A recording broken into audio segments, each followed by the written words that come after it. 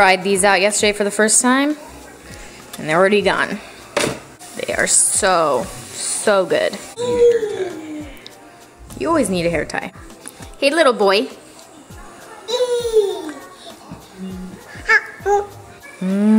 Yes. Gonna let him keep going a little bit longer.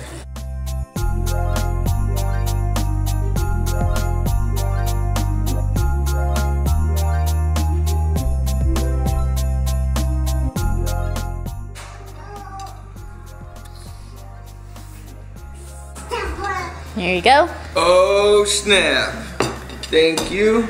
Did you get something stuck in there?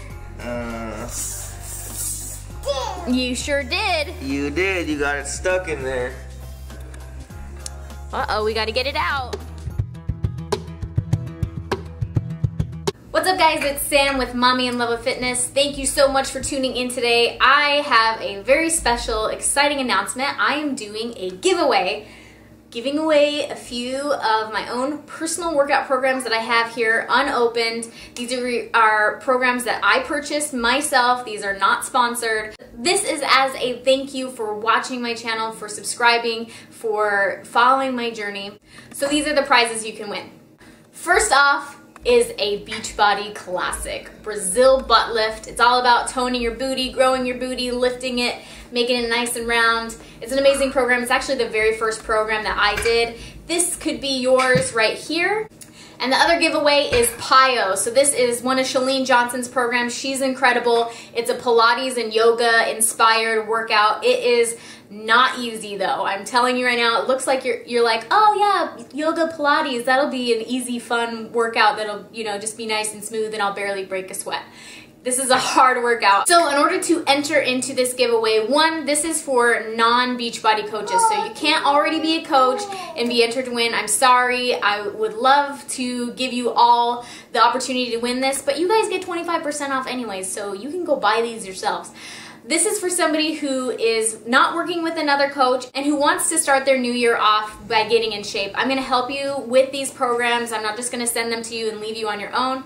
I'm going to help coach you through them if you need any help, and I'll let you have access to some of my exclusive groups on Facebook. So to be entered into the contest, you need to do two things. Number one, I need you to click the share button on this, and I need you to share this video on your Facebook. And number two, I need you to comment below, tell me, number one, which program you want, and then number two, I need a question from you. I want to know, what do you want to know about health and fitness? What advice do you need? What do you want to know maybe about these programs? Whatever it is, I will use that question for my next Q&A video. So those are the two things. Share it on Facebook, comment below. Again, you can't already be a Beachbody coach. Sorry, I wish I gave this to you, but I can't. And you need to not already be working with another Beachbody coach at this time. So if you're ready to get in shape in 2016, this is where you want to be. Thank you guys for entering, and thank you guys for all the shares and likes. It's so much appreciated.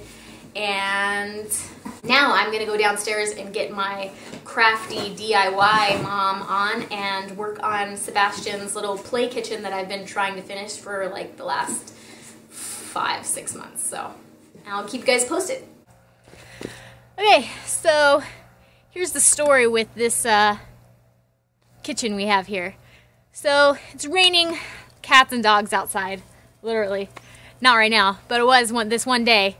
And so we were driving around down our neighborhood, and it's raining like crazy, and all of a sudden, I'm with Zach's mom, and all of a sudden we're both like, oh my gosh, look at that!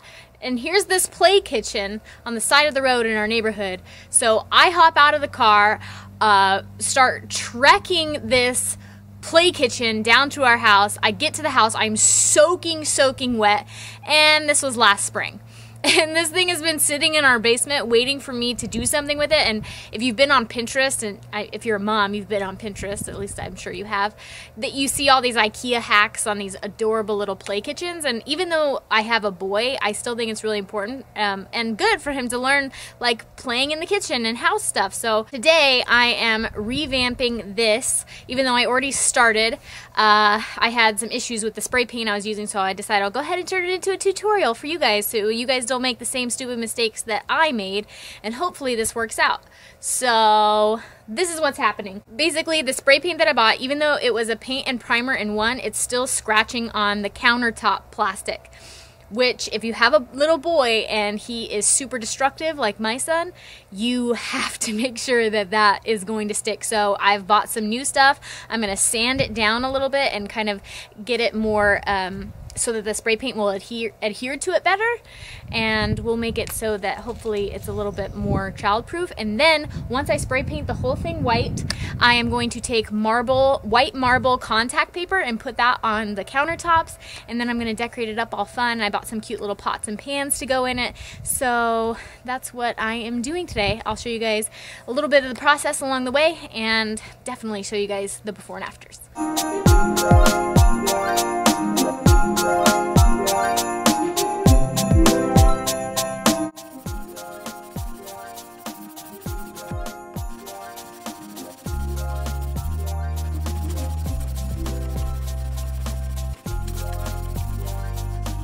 When I started the project, I used this Krylon Color Master paint and primer in one, and it says right here that it bonds to plastic. But when I tested this, I did like a kid-proof test using the fingernail. I scratched my fingernail along the top of the countertop, and it scratched and chipped like it was nothing.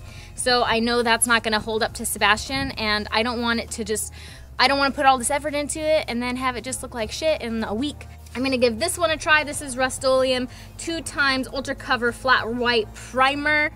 Also bonds to plastic. So we'll see if this one works. Here we go. When you do this, you gotta make sure that you are spraying it from far enough away so you're not gonna get drips, and you want really, really thin layers. Like, don't overdo it because you're gonna regret it. Now I'm gonna let that dry for at least another hour, and then I'm gonna hit it with another coat. Warm up time. All right, I just got done with hammer plyometrics. Really freaking hard workout. I'm really glad it was only 20 minutes because that one was super tough. Can I just say something really quick? Is that when you're doing these workouts at home and there's a lot of jumping, like in a plyometric workout, it's all about jumping, it can be really hard on your joints. So if you're feeling like it's pushing you too hard, do the moderation that has low to no impact, because trust me, you don't want a chance getting hurt. So a lot of the exercises in the plyometric workouts that I do sometimes, even though like I'm only 28 and I could do them, I don't feel comfortable doing them. I always will just like modify them. I don't care if I won't get as great of a workout. I'd rather have that than to get injured. So right now I've been having a lot of neck pain from being really tight and working and editing videos and editing photos. So I'm gonna do a little YouTube workout, or not workout, yoga, like a yoga video to kind of loosen everything up to help my neck pain, and just do like a nice yoga flow, and then maybe get some meditation time in. So should be really nice and relaxing. I need it. Lucky for me, here in Alabama, it's $20 a month to get unlimited spray tans at this tanning place that's right next to our gym. So I'm on my way to go get a spray tan because, you know, I have white girl problems and I like to be tan, and I can't tan on my own, and I'm definitely not going to sit in a tanning bed and fry my skin, so I'll just do the special fake tan way. I'm sure you guys have probably seen my hands in some of my videos and been like, what the fuck, Sam, don't you see that your hands look like shit? And I know they do, but I'm working on my spray tanning skills. Just getting home from the gym, and I wanted pizza, so I made a pseudo healthy version of pizza using a brown rice tortilla, a tiny bit of cheese, some pizza sauce, 4 slices of salami, and some ground chicken. And it's gonna be amazing. It's like a pizza taco.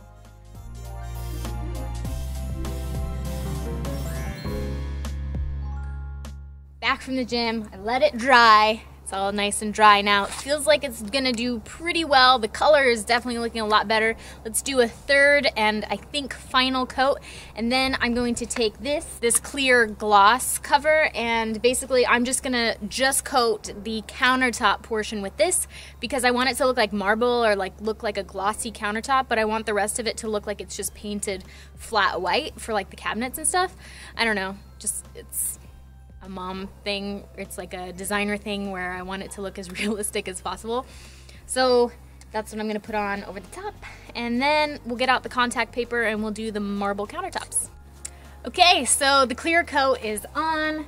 It's going to dry overnight because I laid that clear coat on thick, and I really hope I did the right thing. I really hope this thing is gonna hold because I will not be happy if it starts chipping really bad. So see you guys in the morning.